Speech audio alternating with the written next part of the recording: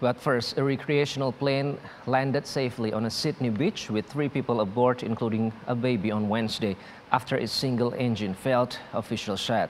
The Tecnam P-2008 aircraft landed without incident on Kalergi Beach in northern Sydney early afternoon, a police statement said.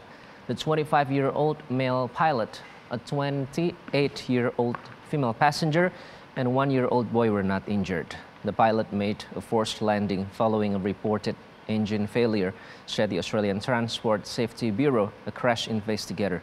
The plane appeared to land gently on the beach just above the waterline. The plane was a recreational category aircraft, and any safety investigation would be conducted by the Recreational Aviation Australia Agency.